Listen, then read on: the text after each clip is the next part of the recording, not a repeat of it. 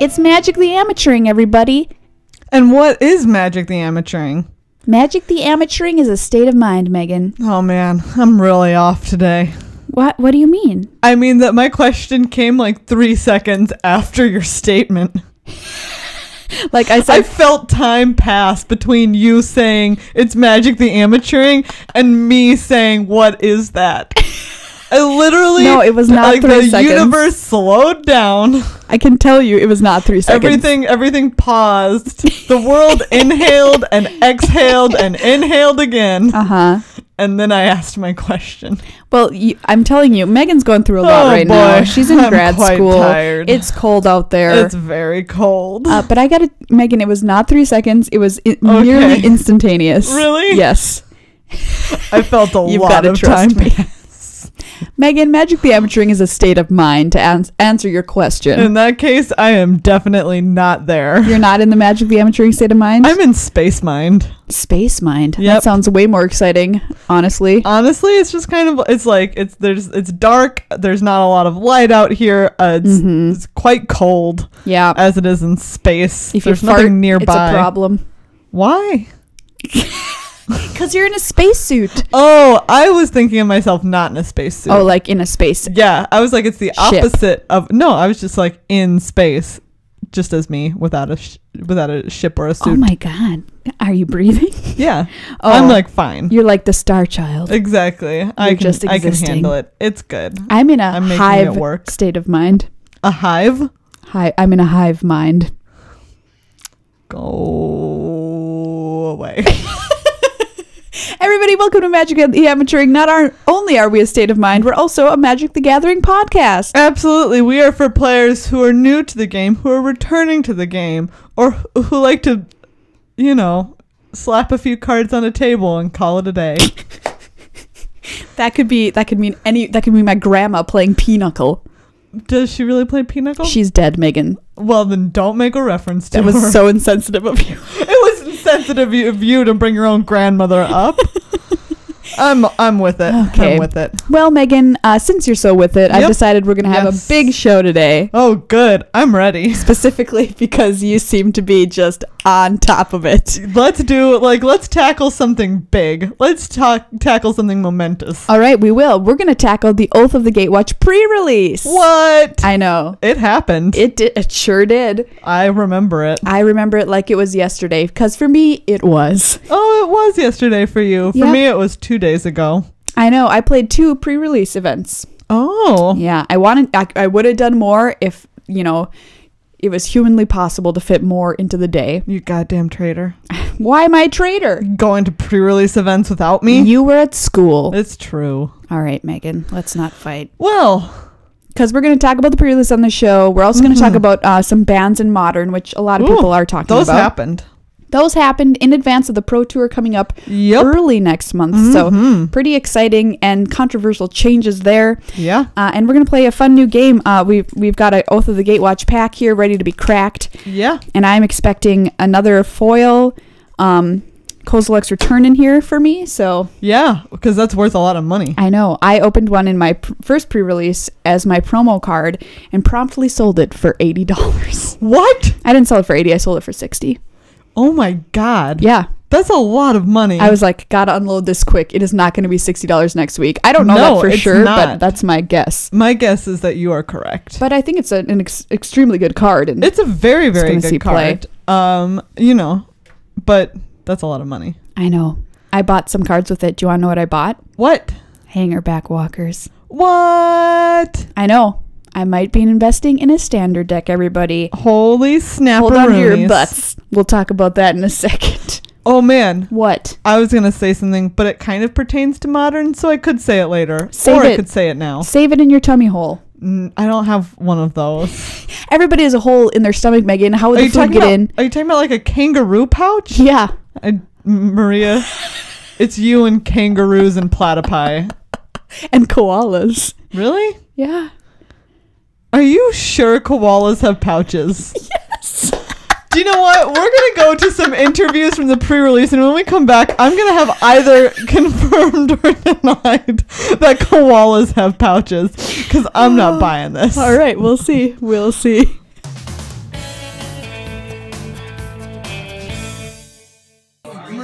Meghan. Are you ready? I'm ready. I'm ready. You ready? I'm ready. How ready are you? I'm so ready that if you asked me again, I'd still say yes.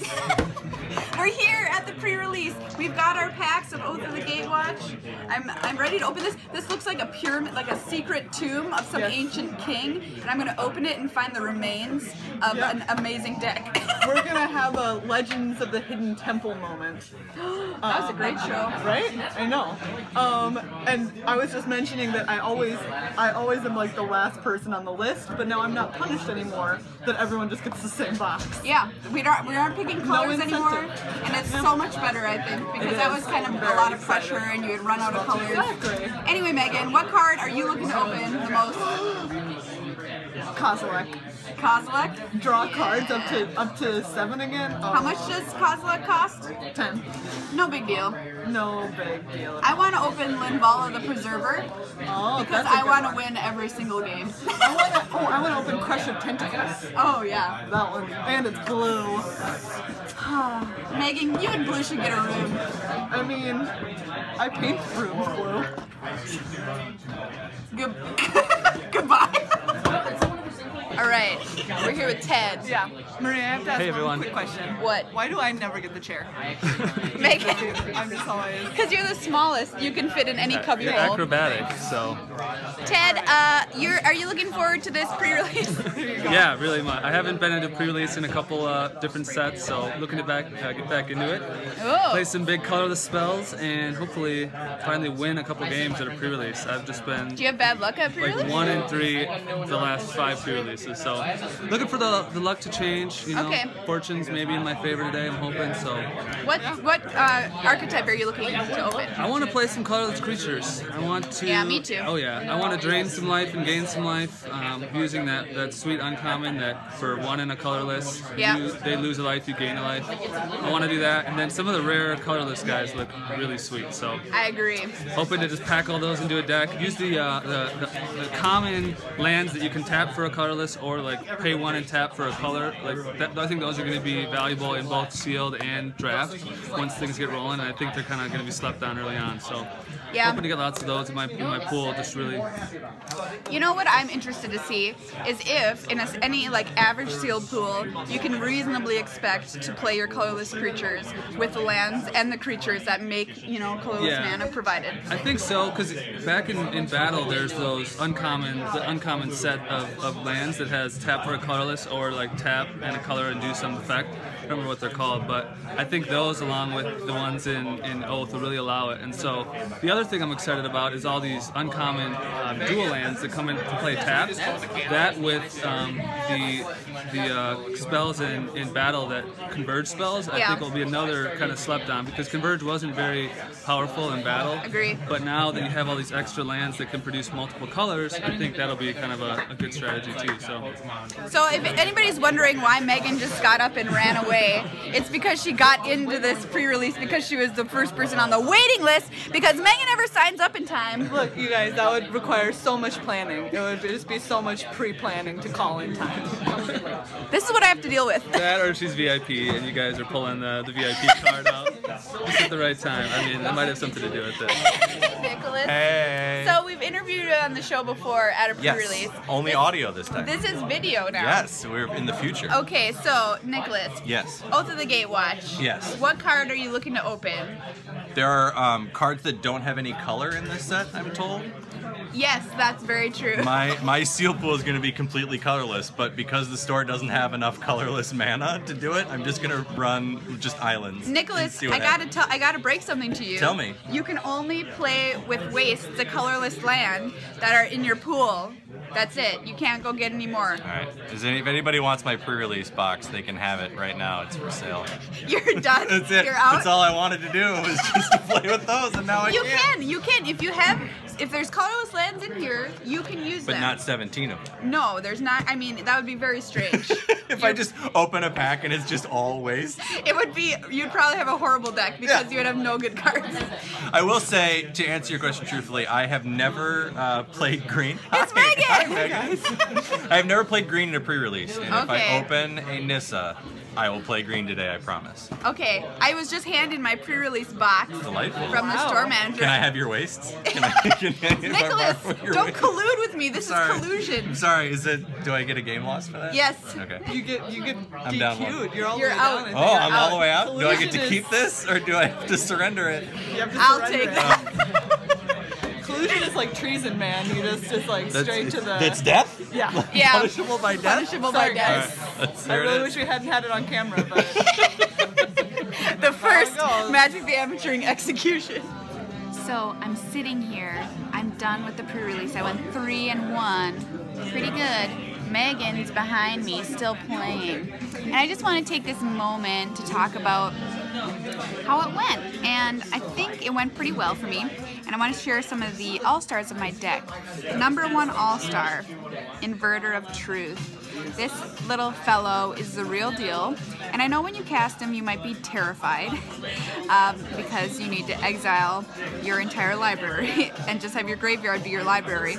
Turns out that if you cast him later in the game with at least like 5 cards in your graveyard, you're probably going to win, unless of course your opponent has bounce or locks it down with that ice card that encases them in some kind of strange ice. Containment, something or other. Anyway, it's blue. Next up, All-Star, Prophet of Distortion. So I had 3 wastes in my sealed pool, which is extremely good, and some other ways to make scions so that I could sack the colorless mana. Anyway, this guy drew me so many cards. Worth it. If you don't have any colorless mana source, obviously not worth it, but if you do, play it. Next, All-Star, Thought Harvester. Megan's done! This guy is just straight up you good. think you get your own 1 minute, 20-second segment by yourself?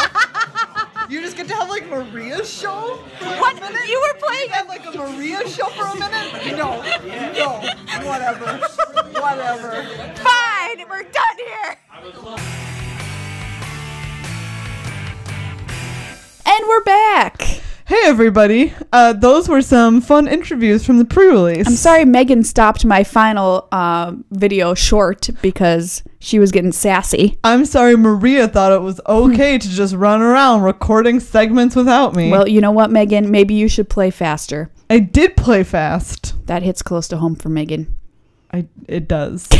I answered the question. Okay. As marsupials, female koalas have pouches where their young stay until fully developed. Unlike kangaroo pouches, which open towards the top, koala pouches are located towards the bottom of their bodies and open outward. What does that mean? Like That's a door? Exactly my question. Like a furry flesh door? Don't ever say that again. Oh, God. We need to find a video of this probably, of a right? Koala pouch? Yes, we super do. I don't want to Google that. Oh, you have to. Just Koala YouTube it. Koala pouch. Yeah. There's some images here, but there's koalas in all of these pouches, which is really impeding me seeing how they function. Okay. Koala pouch. Okay. Here's one with a baby. Aw, Brian, can you find it? It was the first hit literally when I YouTube koala pouch. Just insert this. Insert it here.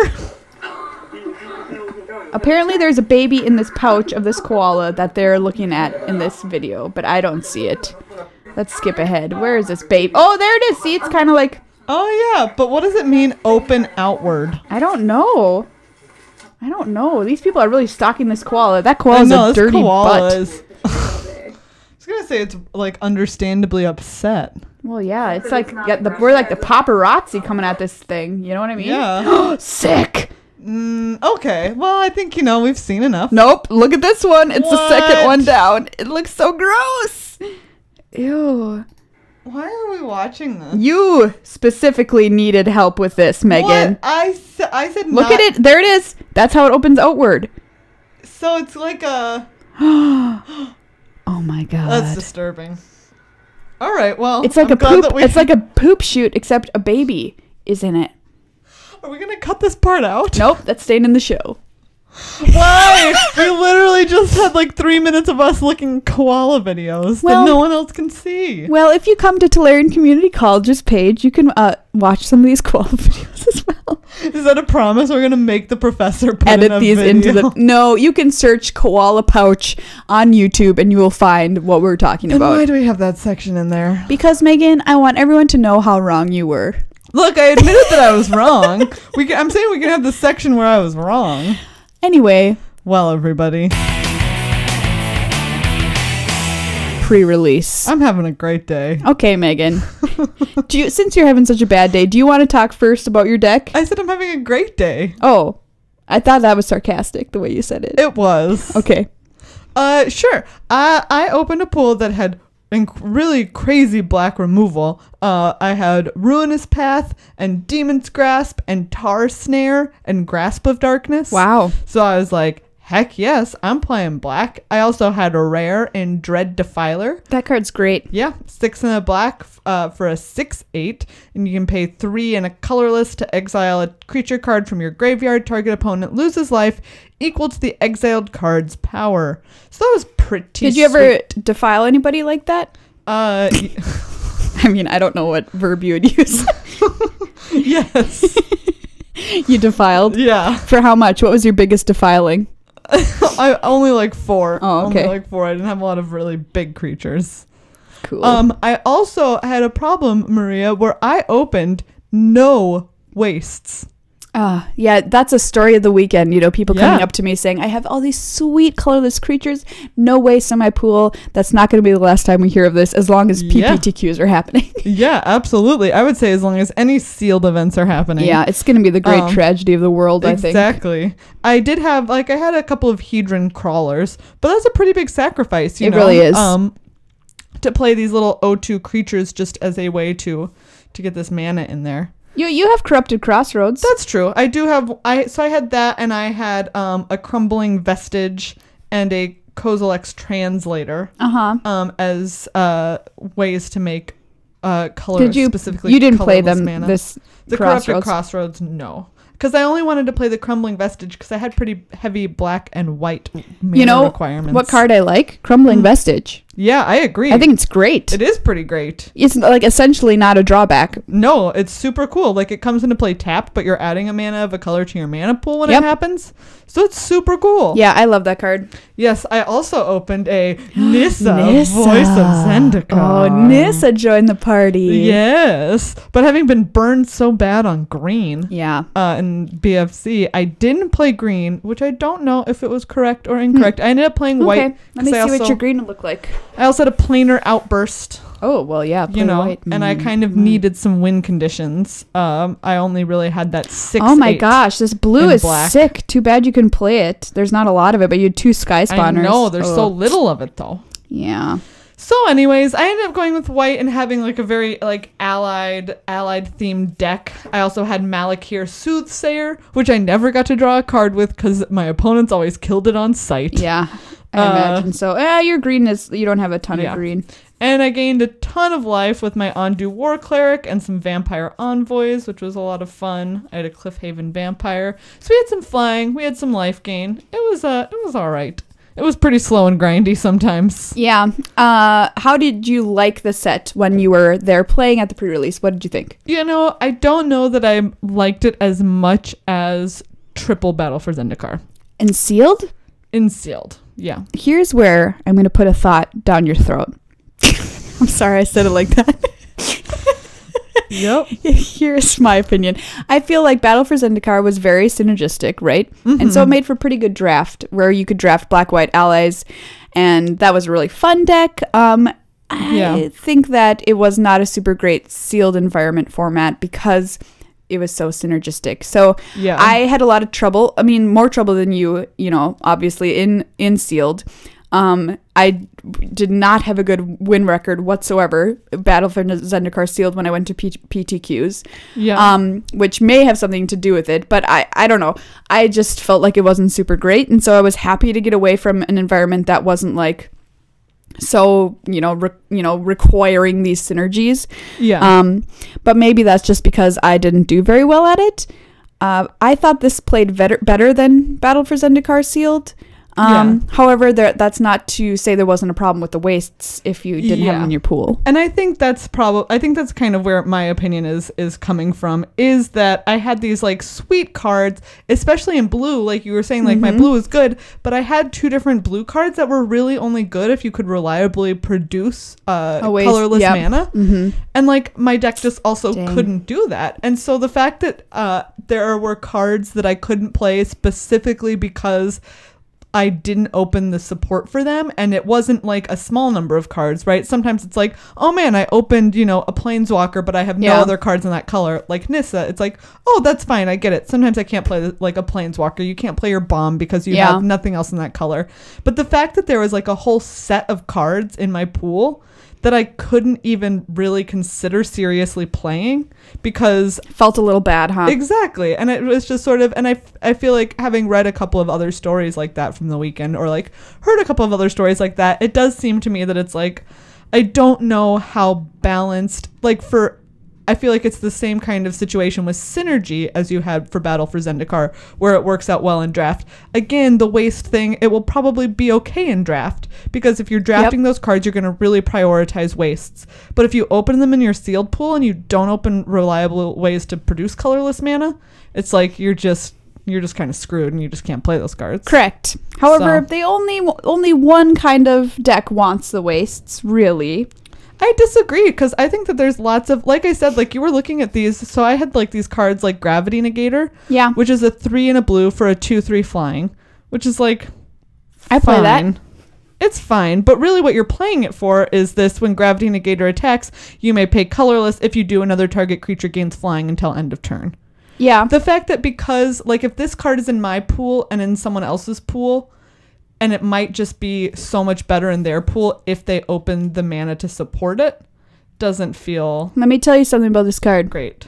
I had this card in my sealed deck, and I played it. And I also played it in a friendly draft that I did as well. Yeah. I never once activated its ability in any game. Fair enough. So I think perhaps my deck was like... I think both my decks were really strong. But I never activated it, and I didn't feel bad about playing it. Yeah. Like, I thought it was strong enough. Like, in sealed, flyers are strong, period. That's just the way it is. Again, like I said, it's a strong card, but the fact that, like, its strength depends on opening a land type feels weird to me. Sure. I guess we're going to have to see how this plays out. Yeah, definitely. Perhaps we'll get burned and not have any waste in some of our pools at a pre-TQ, and then I'll be like, screw this. But and then you'll see where I'm coming from. You're not gonna... I didn't open a single one. Yeah, that's unusual, I think, but sad. Yeah. So in my pool, you'll see where I'm coming from. I had 3 wastes. 3. And I probably had other ways to make waste as well. There's a blue creature that taps for a waste. I had a couple of him, and of course Hedron Crawler, which I don't think is a great card, and I took him out pretty quickly. Yeah. I just didn't love him. The all-star of my deck, however, which was a blue-black waste Eldrazi deck, which I do consider to be 3 colors, was a not Gravity Negator, sorry. Inverter of Truth, which I talked a little bit about in those interviews that we did earlier, which I think is one of my favorite design cards that I've ever seen come out of R&D, because when you play it, you just feel terrible. And I think that's how you should feel when you play a card like that. I mean, you're taking an enormous risk. In 2 games, I thought, I'm going to play this because if I don't play this, I'm going to die. So I have 4 cards in my graveyard, might as well. And I did, and I won 2 of those games because of Inverter of Truth. And then one game I played it, and it got iced down with Containment Membrane. And I was like, ugh. But that's exactly how I should feel, right? It's a huge gamble. And anyway, I love that card. Yeah, super interesting, for sure. I mean, yeah, my deck was pretty insane. I had 2 Oblivion Strikes, which is just basically 4 mana kill anything. Oh, it's amazing. I had 1 Oblivion Strike in my deck, and it was just so great. I also had... Only great. Always take it. It's only great. Yeah. Prophet of Distortion, which is one, if you have enough waste to activate it, you can draw cards, right? No. I'm getting these mixed up. Thought Harvester and Prophet of Distortion. 1 second. Yeah. Thought Harvest. Okay, so Thought Harvester is the 2/4 flyer. Yeah. That's basically it. It processes whenever I cast a colorless spell, basically. pretty good. It's a 2/4 flyer. Flyers are good and sealed. It can block basically anything. And it has a little bonus for you if you really want. Ooh. And Prophet of Distortion. Yeah, that's 3 in a waste draw card. It's 1 blue for a 1/2 devoid. So that card was very good. Clutch. Don't obviously play it if you don't have any way to activate the waste on it. But if you do, that card was amazing. As well as Seer's Lantern. I really like Seer's Lantern. I had that as well. Oh, I agree. To produce waste, and then you just scry if you're, just hanging out. So it's ramp, produce waste, scry if you need to. Absolutely. Yeah. Very sweet. That deck was great. So I feel like Prophet of Distortion is, again, it kind of falls into the cards that I was talking about, where it's like, right, you open it and it's great in your pool because you have ways to produce colorless. But from like, if it was in my pool, I'd be like, well, I wish I could play this card. The tapper as well, the 1/3 tapper for a waste, you can tap anything. Yeah. That guy obviously also insane if you have enough waste to turn it on. Yeah. I did not have that in my sealed pool, but I had him in draft and he was an all-star, obviously. So my second deck was green-white colorless, again, what I consider 3 colors.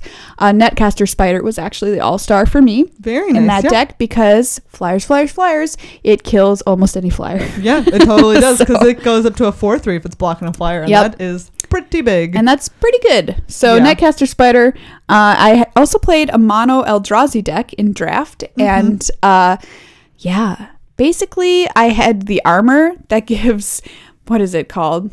I can't remember. It's the armor, and it gives +1/+1 for every creature card that shares a creature type with it. Yeah. And it's equip 2. It costs 1 to cast. And basically, I tweeted this out, but it's, what did I call it? You called it cranial plating. Yeah, it's cranial plating. Stoneforge Masterwork cranial plating. Yeah. I mean, very cool. It is. Yeah. Full stop.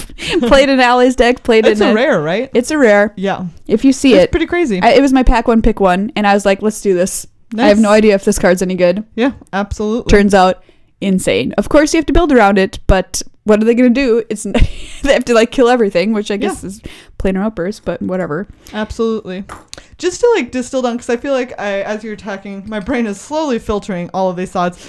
I guess what, like, the more that we've talked about our pools and you've talked about yours, I guess, like, the general sense that I'm feeling, like, my point of trepidation so far is that it just feels like the power level in a pool that can reliably produce waste is so much higher than the general power level of a pool that can't. Interesting. Because there are so many activated abilities with it, and there are so many quality cards with it, that if you have 2 pools that are completely identical card for card, except one has 3 times as many ways to produce colorless mana as the other, or it's just much more reliable in producing colorless mana, it's just going to have such a higher power level. However, it's also going to be more variable because you're playing 3 colors. I mean, unless you build it, I mean, you know, like 1 color in waste or 1 color in colorless or something. Yeah, if you're able to build 1 color in a waste, that would be pretty sick, I think. I was thinking about this as well because I was wondering, this is the way I was thinking of it, which was a little backwards from the way you were thinking of it, which was if I have enough creatures that produced waste or whatever, and I have to build a 2-color pool as you normally do in sealed, well, you're probably not going to have enough cards in 1 color to just build a color and then waste. You know, color, like green and colorless. I don't see that to be I don't think that would be the case. You'd have to be pretty lucky. But my question was, is my risk worth the reward of playing 3 colors? Because playing 3 colors is going to be rough no matter what. Sure, there's ways to smooth it out because there are creatures that produce colorless mana. There's things like Seer's Lantern out there. So I think there's Evolving Wilds, Evolving Wilds, which can also fetch wastes. It's better than it would be, I think, in a lot of sets. There's dual lands hanging around as well. My question was like, is it worth it for me to play 3 colors? Are these colorless creatures offering me enough of an incentive to play my colorless that the payoff is big enough? Well, and I think what it comes down to is there have definitely been sets in the past, right? It depends on sets. Khans of Tarkir, the answer to that question was almost always yes in a sealed environment. And so I guess this feels to me like one where the sealed environment answer to, do I play 3 colors? In this case, one of the colors being colorless. Yeah. It feels like the answer to that question is probably yes. Yeah, I think it is yes. Yeah. But I'm interested to know how everybody's pre-release went out there, so tweet at us at MtA Cast. What was your all-star card? That's what I want to know, because as we begin to draft this set coming up pretty soon, our evaluations are going to get more and more important, what we think about these commons and these uncommons. I found myself when I went and did the draft, like, just kind of thinking, I don't know. Yeah. Like, how good is this card in sealed is kind of a lot easier to assess than how good is this card in draft. Yeah. So, yeah, I want to know, what were your all-stars? What were your all-stars? Did you play Co-Select, The Great Distortion? Tell me all about it. Ooh, Tell me I want to hear all about all the cards that you drew. Megan just wants to know, like, how many cards did you draw? How did you feel? How did it feel? Megan, what are you looking to draft when this comes around, when the time comes? You know, I am still, as we mentioned, I've been in school the past 2 weeks just about, so I have honestly not had a lot of time to look at the full set. Yeah. Just because it's like, even at the pre-release, there were cards that people are playing, and I was like, you know what? I've looked over the spoilers as much as I could, but I haven't had time to go through and read all the primers yet, which I really need to do. I mean, I'm excited to see what looks different after BFC. I hope green is draftable. Yeah. Though, I mean, who knows? You never know. I think green is better. I don't think it's probably as good as the other colors still, but yeah. I think it's better. Maybe it's not as miserable as it was. Yeah, that's all we can hope at this point. It's gone from being the goddamn worst to just being like, hey, buddy, you can't sit at the big kids table yet, but we're not going to make you eat in the backyard either. Whoa. Is that where you had to have Thanksgiving when you were a child? Yeah. Get out in the backyard. I mean, we lived in Texas, so it was warm enough. I'm sorry, I'm just imagining you, like, on the concrete, like, yeah, eating. That didn't actually happen, but okay. That's fine. I had a thought, and then it went away when I started thinking about you eating sadly in a backyard. But I would have been eating. I love cranberry sauce. God damn, cranberry sauce is really good. You're a monster. What? I mean, I'll have a little bit of it. Oh man, I'll eat a lot of cranberry sauce. I bet you that Is that why your hair is purple? Yeah. Watch out, it's the dangers. But, like, equal cranberry sauce to mashed potatoes. Whoa. Yeah. That's heresy. What? Says the Church of Potatoes? I definitely am a card-carrying member of the Church of Potatoes, Megan. I didn't realize that churches had cards. Yeah.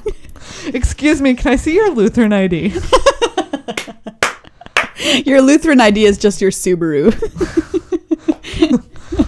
Anyway, I remember my thought. Or a hot dish. Yeah, a hot dish for sure. Which is a casserole to everybody who doesn't know out there. In Minnesota, we call them hot dishes. Oh, but you can't call it a casserole. If you call it a casserole, the Lutherans will be like, I don't know you. You're like, get out. No, leave. Your soul is eternally damned. I'm sorry, there's nothing we can do about it. I had a level up moment. Yes. So I got to my second pre-release pretty late. They were very nice to let me in and play.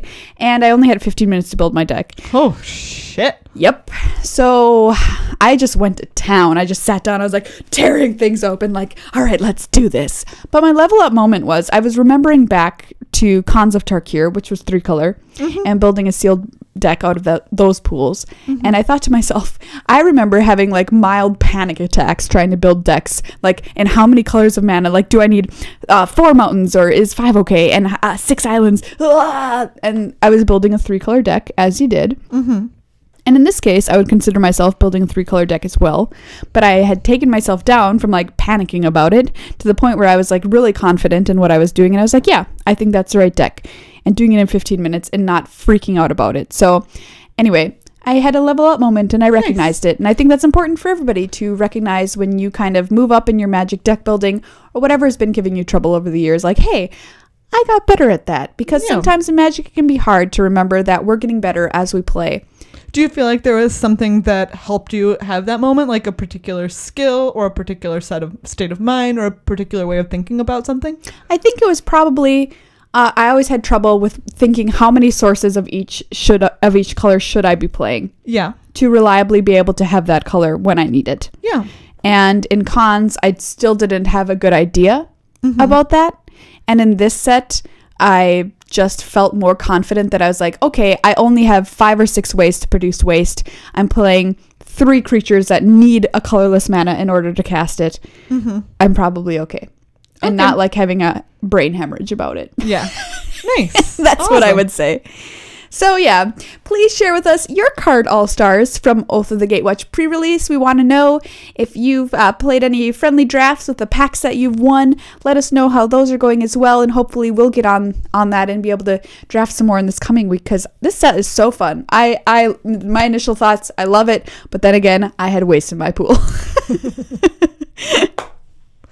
Just wait until it doesn't happen. Okay, Megan.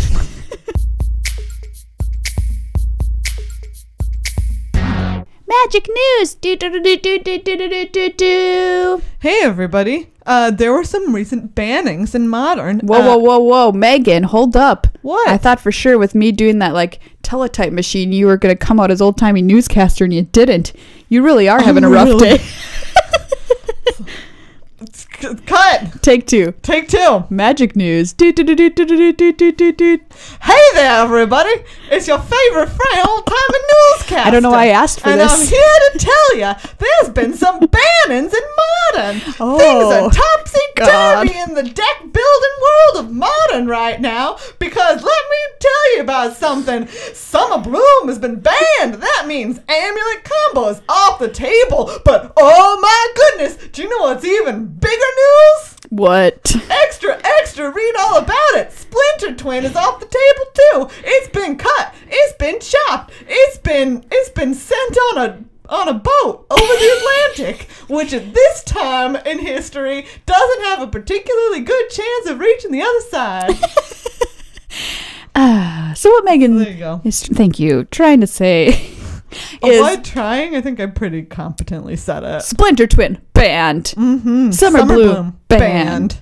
And like I mentioned, that means that Amulet is off the Amulet Bloom. Or people, Bloom Titan. you know, you can still play Bloom Titan. You just are calling it Titan now. Well, the Summer Bloom is what let you play things so early, right? Because it's what the card that let you play 3 lands in a turn. And Azusa Lost but Seeking will let you play an extra land, but it's it's on turn 3. It's not the same acceleration as 3 lands at all. It's a creature, so it's much weaker to creature based removal. So yeah, I mean it looks like curtains for that deck. One deck we know for sure that is not going to be around anymore is Splinter Twin. Absolutely. Well, it's not going to have the Splinter Twin combo piece anymore because Splinter Twin is itself banned. But I was actually playing online last night, and I played a deck that was just Grixis control. Yeah. It was black, blue, red control. And in a lot of ways, a lot of Splinter Twin decks were or would sideboard into just a very blue-red controlling deck that happened to have sometimes this combo win piece. And in place of that, the Grixis decks have something like Tasigur or Gurmag Angler, of all things, in there. So I don't know that I don't know that we're going to see the end to those decks, because that deck was still very it was pretty strong. good. And it was nice that it had this way to sometimes win on turn 4, if it could. So a lot of people were upset by these bans, which were leaked a little early. But the reason for that was a few reasons, actually. We just recently had a GP or an SCG Modern event, and I believe the Splinter Twin deck was 9% of the format. 9.3%. 9.3% of the field, which is quite large. Yeah. But it's a good deck. Yeah. And people thought that it wasn't an unfair deck. They, like some people think that Amulet Bloom was really unfair. I agree with that after playing some Modern online and practicing with Tron. And sometimes you just it's like it just wins on turn 1, and you're just like, oh, yeah. Okay. I do think that Birthing Pod, the ban for Birthing Pod came down, I think about a year ago now, right? Yeah. And people were upset about that too. Exactly. And for me, it's not that. And Splinter Twin was in all. It wasn't unfair the way that Amulet Bloom was unfair, but Birthing Pod also wasn't unfair. But if you looked at Grand Prix results, and I'm not saying that you look at one Grand Prix result, right? You can look through Grand Prix results over the past year and find one Grand Prix where maybe there was only one Splinter Twin deck in the top 8. But at the same time, you can look at multiple Grand Prix where there were 4 of them, right. 4 copies in the top 8. And Birthing Pod decks had the same dominance over the format. And especially if you consider that Splinter Twin was only 9% of the field, for it to be 50% of some top 8s, I think it was just kind of absurd in the way that Birthing Pod was absurd. Another reason people were upset was because Splinter Twin was just recently reprinted in Modern Masters 2. And so a lot of people had stocked up on them. And some false confidence. False confidence there. Absolutely. So, yeah, I understand it completely. However, I do think it's a good thing for Modern to get more diversity. Hopefully that happens because of this. You know, it's not guaranteed to happen by any means. Maybe some other decks just take over and become the new Splinter Twin or the new Birthing Pod. Yeah. But and like I said, I think that in some ways, I don't know that it's right in the wake of the Birthing Pod ban. For a while, it's sort of like, that deck disappeared, but then sort of other green white value creature decks resurfaced. There's like some Collected Company decks, right? Which are kind of in the wake of that might not have happened had Birthing Pod never been banned. And I wonder especially after playing against like this Grixis control deck last night, that it's sort of like, and this I think is Wizards' intent, that it just gives people room to build. Yeah. And sure, it's gonna make some people upset when they went and bought out Deceiver Exarchs for way more money than you should spend for a 1/4 with Flash. But at the same time, I think that there's a lot of cards in that deck that are not going to lose value. Your Lightning Bolts are not going to lose value. Your Snapcaster Mages are not going to lose value because so many decks play them. It's a really strong card, and there is still a blue-red control deck out there. And I think, especially when the Pro Tour comes around, like, I wouldn't be surprised if we see some really strong blue-red, maybe blue-red X decks hit in the field. I'm really excited for the Pro Tour. I want to see people build new things. I mean, I always say that on this show, and I'm always looking for people to innovate and have new decks. And I think Standard right now has left me a little bit sleepy. So I'm really excited to see what they do with Modern and with this ban ahead of the Pro Tour. Maybe we'll get to see some really interesting innovations. Maybe we'll see some Eldrazi decks. I know that Black Eldrazi have been a thing in Modern. I'm wondering if perhaps there's another kind of Eldrazi build out there that's going to sort of take the forefront. I don't know. I'm really excited to see what's new. I'm really excited to see some Lantern Control. Oh boy, you guys. All right. So we've been playing. That I was playing last night. Meghan and I have been playing some Modern in anticipation of this Pro Tour. We were lent some decks online by a very nice listener. Meghan is sitting here dreaming of Lantern Control because that's what she's playing, and it's just terrible. It's beautiful. It's amazing. I haven't been this in love since Sphinx's Revelation. We did talk about Lantern Control on a previous show. Basically, you make it so your opponent can literally do nothing. Oh my goodness, it was so amazing. The last person I played was like a mentor burn, like red white monastery mentor burn, and like they got me to 1. But at that point I had no cards in hand and an ensnaring bridge out, and they had no cards, and they had like so many creatures, Maria. They had so many creatures, but I had the lock on. Yeah. I had the lock, and at some point I just got out like enough Codex Shredders and Ghoul Collar Bells that it was like, there's no way you're never coming back. drawing burn. Like, you're never gonna draw it because I can make sure that it never happens. It was beautiful. You're really a terrible person. I've been playing Tron, which I mentioned earlier, and it's really fun. And a lot of people are thinking, oh, maybe Tron will get kind of a boost from these bans. And I think Tron is a good deck. It does some really unfair things, like casting Karn off of 3 mana. However, it's not easy to assemble. Yeah. Sure, if it's in your opening hand, but the likelihood of that is not super great, and it's only happened to me once. And even if it is in your opening hand, you're not guaranteed to have those lands stick around thanks to things like Ghost Quarter and other things that blow up your land. So, I really enjoy it, and I think it's just fragile enough. Twin was one of the decks that played Blood Moon, actually. Yeah. Which is one of the prominent decks, which also made it very good. I wonder if in part sort of what inspired the Amulet Bloom ban was the fact that they were banning Splinter Twin, because that was one of the decks that notoriously could do very well against it because they played Blood Moons and Blood Moon Rex Amulet Bloom. Yeah. Blood Moon wrecks a lot of decks. Yes, same for Tron. For Tron, so, which I think is why people might wonder if it gets a little boost, because like the Grixis control deck can't necessarily play Blood Moon because it's relying on a lot more non-basics. Do you know something I learned? Sure. There's a Blood Moon on a creature. Oh yeah, I didn't know that until the other day. Mages of the Moon. Yeah. It's 2 and a red for a 2/2. Yep. All your non-basics are mountains. Sad. It was a sad day when I saw that guy. The thought that I was having earlier when you mentioned selling your card for $60. Yeah. That beautiful foil. I know, it was insane. Is that I haven't traded them away yet because I just keep sitting on them. But right now, the 2 expeditions that I opened, I could trade away on Puka Trade and I'll literally get like almost the entirety of Lantern Control. Are you going to do it, Megan? I don't know. Like, I don't know when to trade away these expeditions because so far they've only gone up. When is there a deck you want to play? Like, when are you going to say it's worth it to me that I want to play this deck? No, but I'm saying like right now. So right now this I have a Polluted Delta and a Hallowed Fountain. Yeah. And when I first added, like, I just like put it on there so that I could look at the how much it's worth.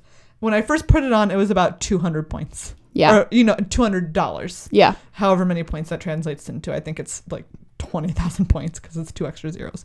Anyways, it was like 200. It's now 268. Wow. And Hallowed Fountain, when I put it, that was only like 4 weeks ago. Not even maybe. No. Was 60 and now it's like 86. Whoa. So I just don't know when. If you have any place to refer us for speculation on expeditions, I would love to read it because I just don't know how long to hold on to these suckers. Yeah, I mean, because the answer is I'm going to hold on to them until I get the most out of them. Until they become a Black Lotus. And it's like the way that you make coal or diamonds. Yeah. Is you just apply enough heat and pressure over time and it becomes a Black Lotus. I just wanted to quickly mention when I talked about earlier in the show Standard, and I might be getting interested in playing for basically the first time in my life, Magic life, was because of this deck that Patrick Chapin posted on SCG, and it's completely colorless.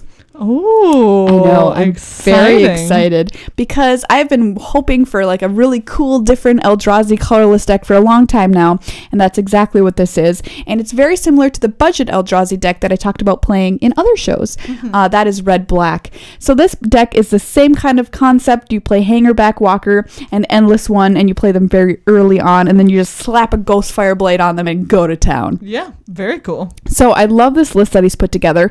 I want to wait just a tiny bit to see how good it turns out to be before I super invest.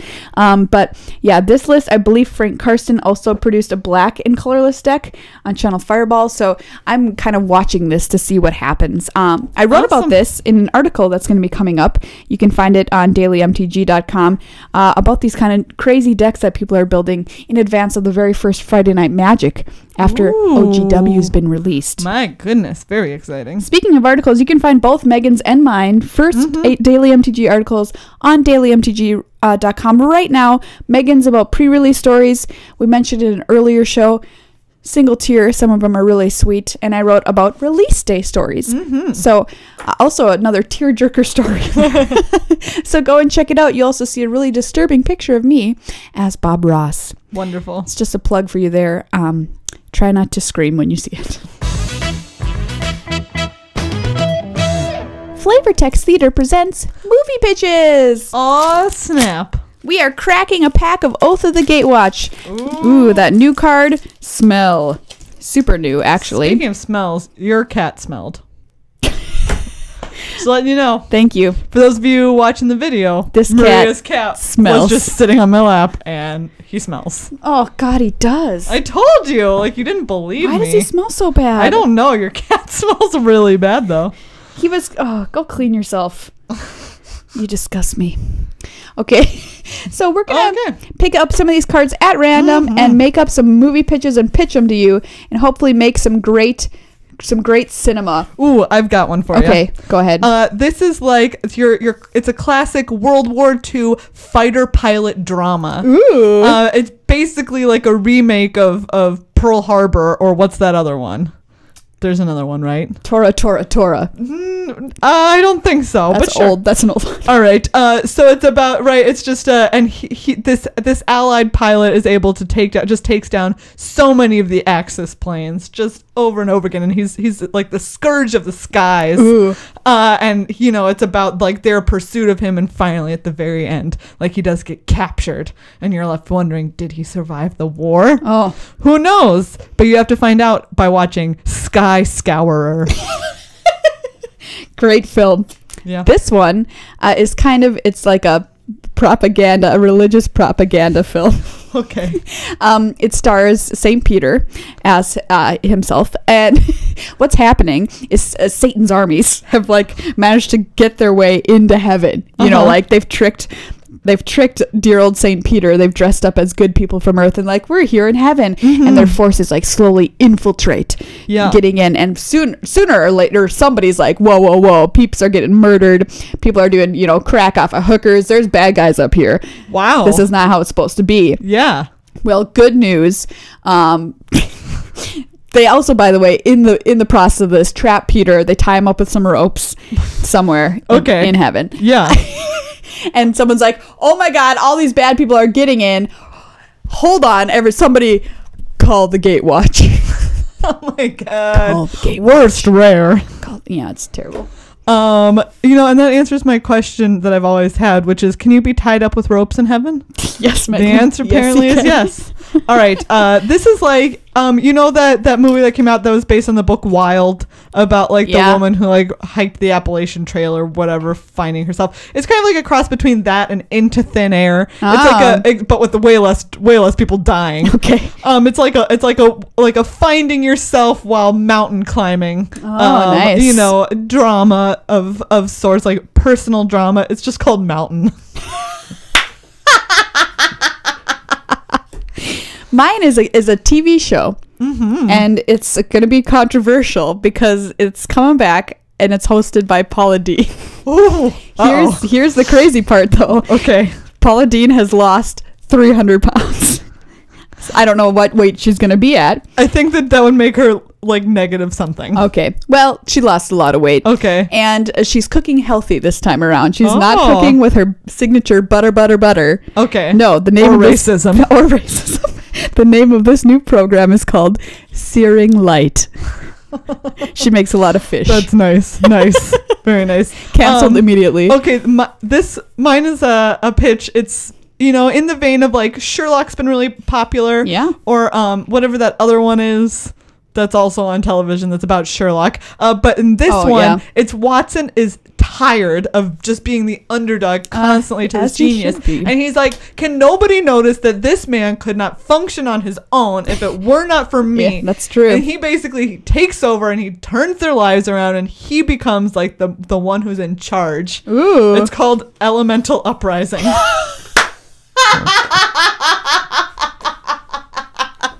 That's definitely the best one I've ever heard and my new favorite. All right. This one is about a used car salesman.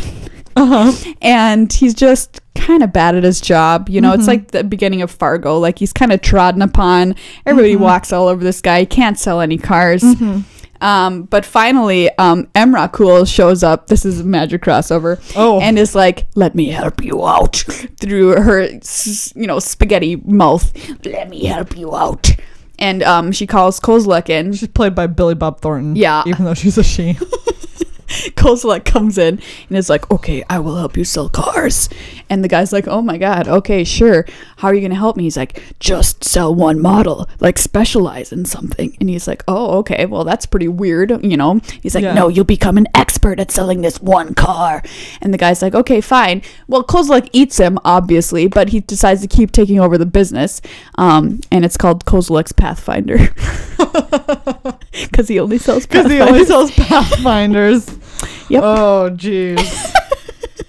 Yep. It's a terrible movie.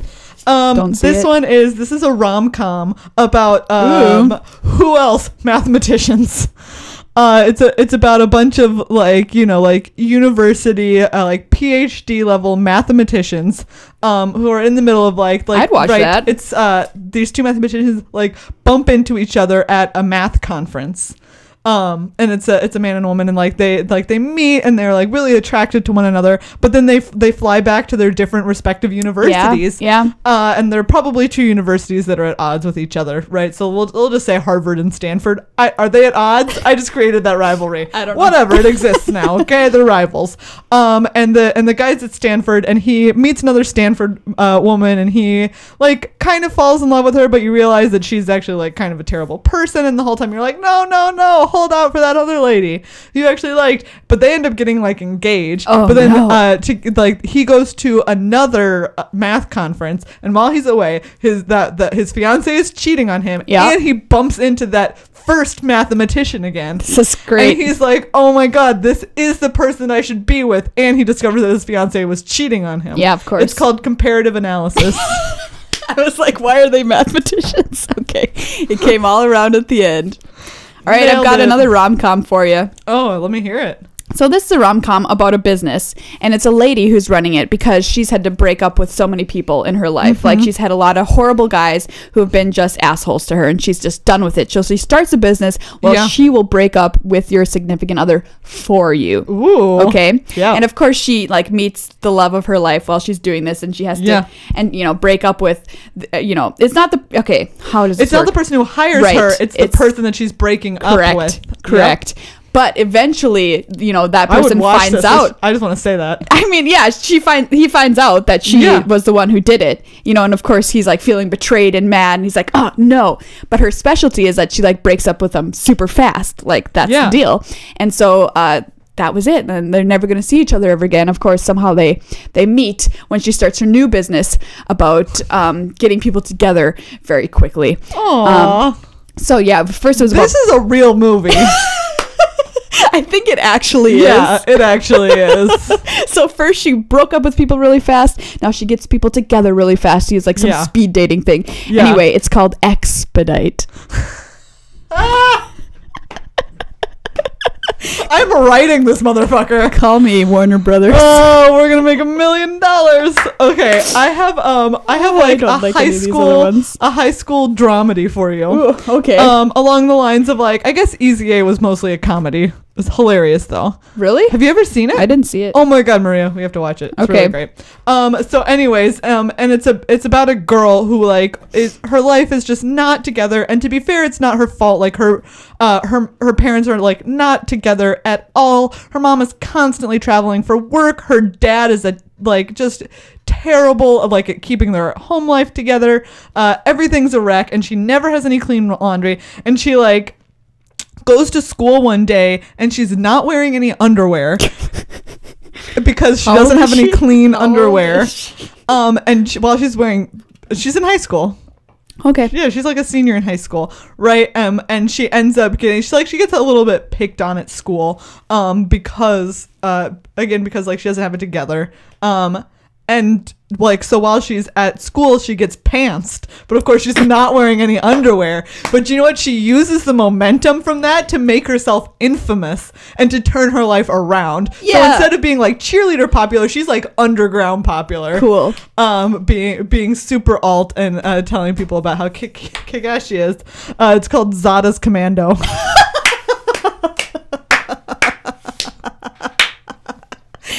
Oh my god, these movies these are some of our best work. Yes, it really is. Well, you know, a new set is so energizing for the creative mind. I agree.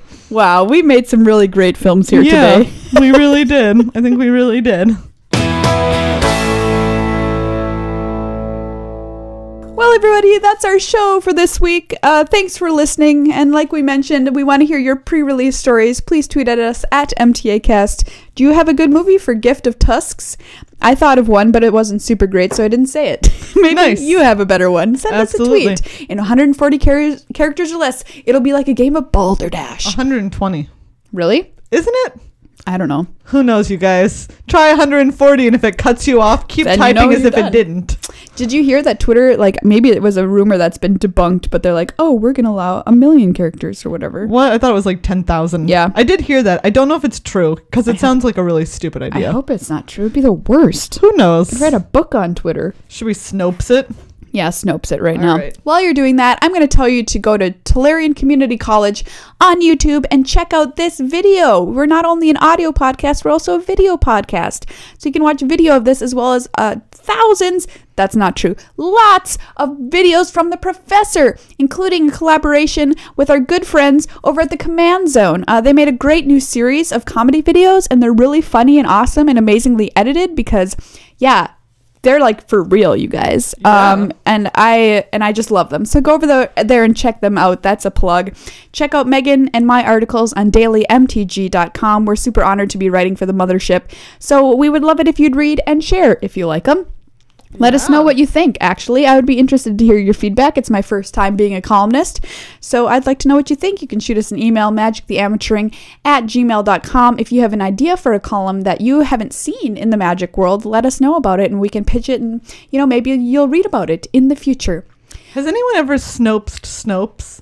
Like, maybe Snopes is just a big like, what if you lie. typed Snopes into Snopes' search bar just to see, and they were just like, Snopes is not real. That would be the best. That would be surprisingly meta. Oh, Snopes. I hope that's what happens. Oh, if you're a programmer for them. That'd be so funny. Wouldn't that be amazing? Other things we have to tell you about our Patreon, patreon.com/MTAcast. Go there and support the show. You can get free gifts like stickers, wristbands, t-shirts, playmats, which, by the way, will be printed pretty soon within the next month. So anybody who's pledged at $10 and is waiting for their playmat and t-shirt, we want to ship them out at the same time for you.